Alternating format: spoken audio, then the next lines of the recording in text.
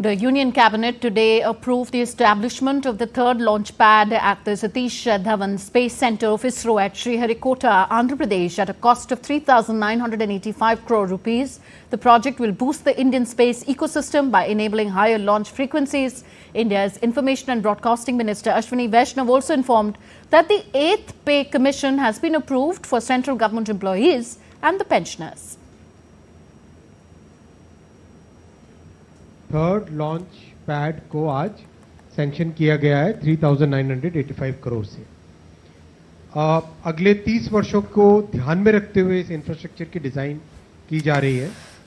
आप सब जानते हैं कि दो बड़े मिशन लिए गए हैं, जिसमें भारत अंतरिक्ष स्पेस स्टेशन बनेगा और बाय 2040 मून पर भारतीय पहुंचने की एक बड़ा जो मिशन हाथ में लिया हुआ है, उसमें इस प्रोजेक्ट का बहुत बड़ा रोल रहेगा।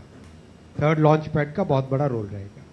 With the approval of the third launch pad, this huge space sector startup ecosystem which has got created, that will get a major boost. उनको एक नई फैसिलिटी मिलेगी, उनको एक नई कैपेबिलिटी मिलेगी। Briefing media, ISRO Chief Dr. V. Narayanan highlighted that the project envisages the establishment of the launch infrastructure at Sriharikota for the next generation launch vehicles of ISRO.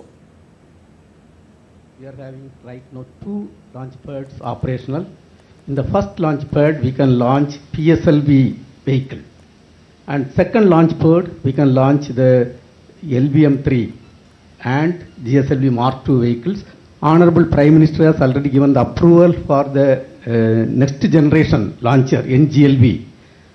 That capability is almost, the Mark III vehicle capability is 8,000 kg to low Earth orbit. This vehicle capability is 30,000 kg to low Earth orbit. And the vehicle size is something around 91 meter height. Almost 2.2 times height of the Mark III vehicle. And the lift-off mass is 1,000 ton,